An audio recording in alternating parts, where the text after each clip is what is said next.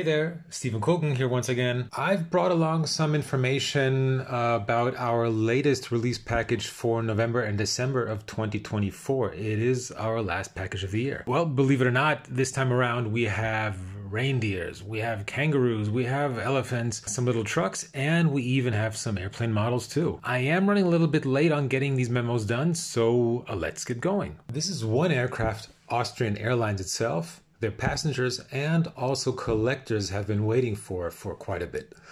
The replacement for Austrian's reliable but venerable 767 and 777 fleet is finally here in 1:1 and now also in the 1:500 scale. Originally delivered to Vietnam's Bamboo Airways, this Dreamliner is now named after one of the most famous of Vienna's many sites, Schönbrunn Palace. One of the most requested airlines in recent months. Here comes the next flying beach towel in 1:500.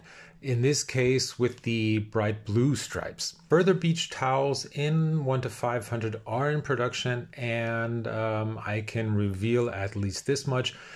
It probably won't be an Airbus. We, this time around, also have two firsts in 1:500. An A320 of Discover Airlines, formerly Eurowings Discover, and also a new model from Africa, an A330neo from Senegal Airlines.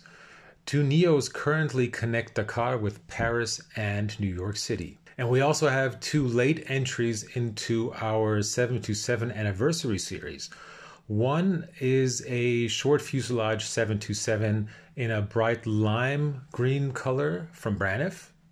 The other, a freighter in, well, it's not so bright brown. Centerpiece of UPS's fleet in the 80s and 90s were over 70 of these trijets. Some were even used well into the new millennium, whereas Braniff operated this 727 starting back in 1969. Well, all the leaves are getting brown, the skies are pretty much gray, and it's raining a lot. Days are getting shorter, and we have seasonal decoration and candy popping up on supermarket shelves. So if we want to offer a few more Christmas models, it's high time for that. Well, on December 2023, Qantas harnessed a Q400 with, in typical Australian fashion, a couple of kangaroos in front of Santa's sleigh. Not only were guests greeted by Santa himself on the first flight, Christmas carols were played over the loudspeakers, and members of the frequent flyer program of Qantas received double miles when they flew on this very aircraft named Dasher 8. This Dash 8, or rather the Q400, is released as a limited edition in both 1:500 and 1:200 scales. And whereas there are probably not too many kangaroos in Finland, which is why Finaviation back in '85 probably stuck with a classic Christmas sleigh pulled by a more common reindeer. Same as Dasher 8, this special Saab 340 is also released in a one-time only limited edition. The design may look familiar to you longtime collectors.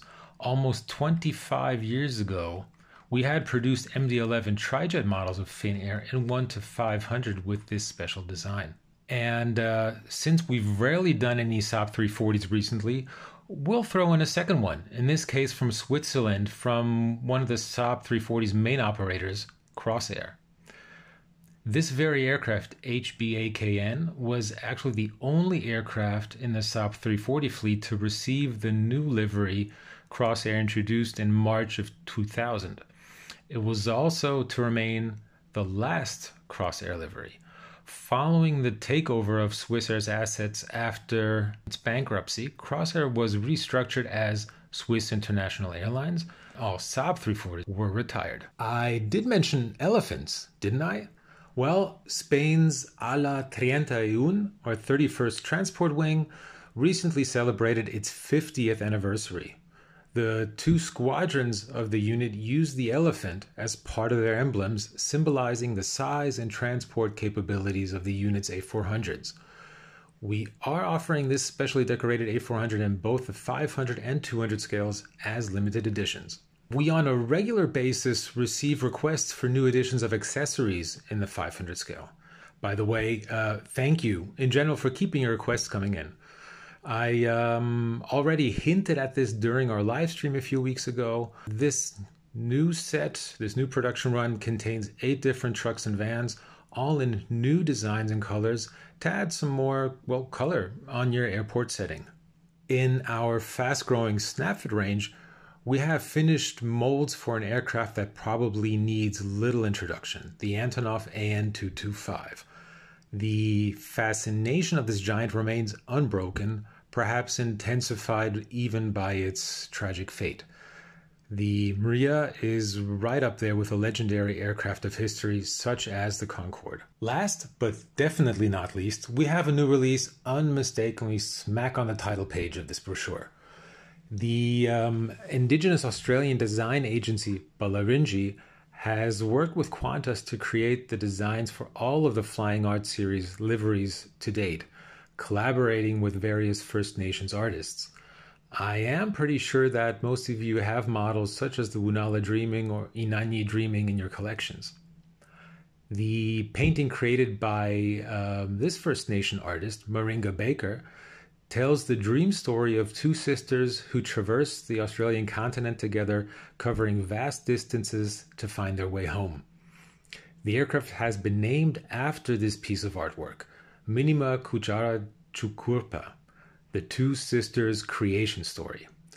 And it goes without saying that this really remarkable aircraft is also in production in the 1 to 500 scale as well. So there we are. I hope that we were able to include something for everybody. As mentioned before, please keep those suggestions coming, even if we cannot comment on each and every idea. But all are definitely greatly appreciated. I also appreciate you listening to this latest little presentation. Thanks again, and until next time.